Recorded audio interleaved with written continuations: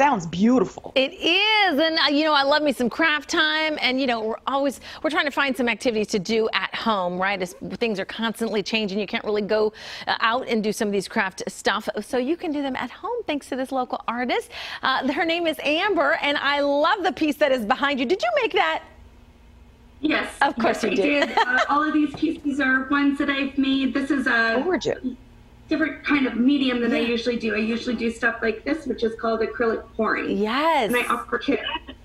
That is beautiful, beautiful. Okay, so you're offering a new workshop, obviously trying to come up with creative ways, right, for people to get involved in and find their creative juices. So this is called, and I have not heard of this, Mandala? Did I say Mandala? Mandala. Mandala. Yeah. We'll put it up here so you guys can kind of see what we're talking about here. But basically, you're going to use a basic geometry set. So just a protractor, some... Oh, we remember those guys.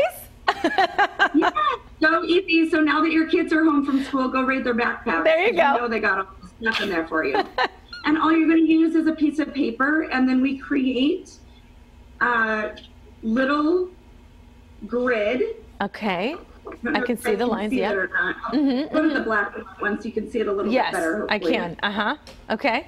So we're going to create a little grid, and then we're going to go through and real simply draw a pattern and create these beautiful, easy little drawings. Okay, and what are you using? You're not using paint.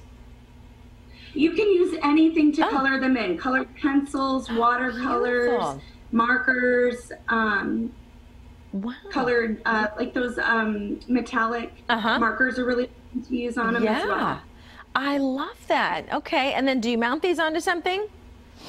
Yeah, you absolutely can mount them and frame them and hang them up. I love it. And these ones are kind of cool because I've used a metallic paint on them. So you kind of get a two-for painting on that. I like that. Those are beautiful. Amber, thank you so much. It's a new kind of art. I am not familiar with that, so I love that.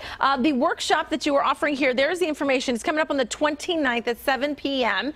So about an hour-and-a-half class. If you are interested, how can people sign up?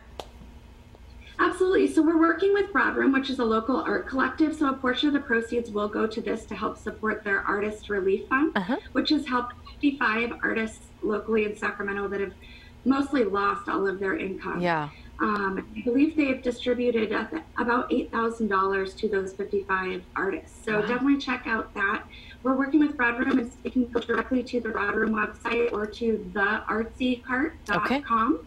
And you can find information out there as well. All right, we've got that linked up. I love that. An art class with a great cause, helping some local members of our community. We appreciate it. Amber, thank you so much for your time. Thank you. Thank you. All right, there you go. Back over to you.